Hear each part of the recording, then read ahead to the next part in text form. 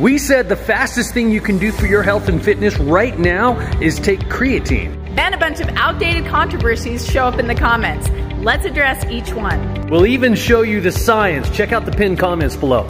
First controversy, does creatine lead to water retention? The water increased is intracellular. It's intermuscular, meaning it makes your muscles look and perform better.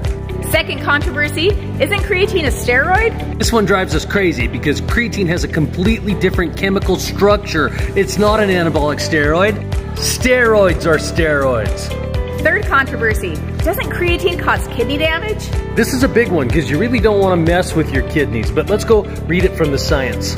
In recommended dosages, it does not result in kidney damage or renal dysfunction in healthy individuals. Controversy number 4, doesn't creatine make you go bald?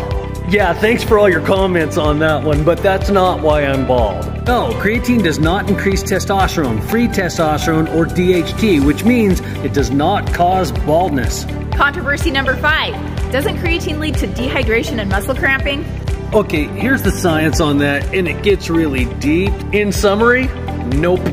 Controversy number 6, isn't creatine harmful to children and adolescents? This one's super touchy, so let's just read it. From a clinical perspective, creatine supplementation has been found to potentially offer health benefits with minimal adverse side effects for younger populations.